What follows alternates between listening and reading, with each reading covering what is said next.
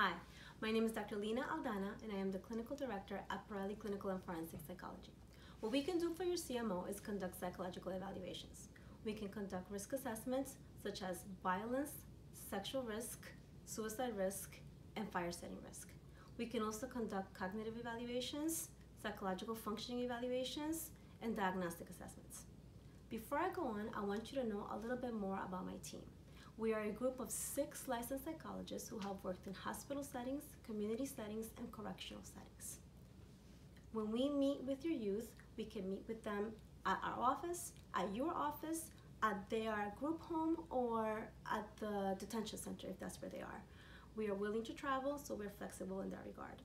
And I also want you to understand a little bit about how we conduct the evaluation. We review records if they're available to understand more about the history of the youth and the presenting issue. We conduct an in-depth interview with your youth to understand what is going on with them. We also conduct collateral interviews with people who understand what is happening with your youth, such as family members, schools, teachers, providers, and yourself as well.